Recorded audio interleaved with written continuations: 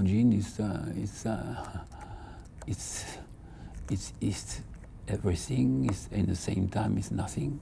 If you look about the story about the jeans, we really create something not existing in the market at the time. We introduced new shapes, introduced new treatment. It was an attitude. We changed completely the attitude of the jean.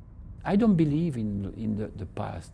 I think it's more the work in progress. I work like a work in progress. It's the right time. Why the people are looking for the 80s or the 19s? Because I don't know. Today it's not the same preoccupation or something. We are now thinking about the jean have to live with the city.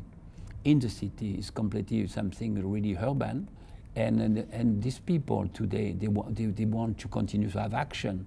And they ride a bike. Jean is for 24-hour use.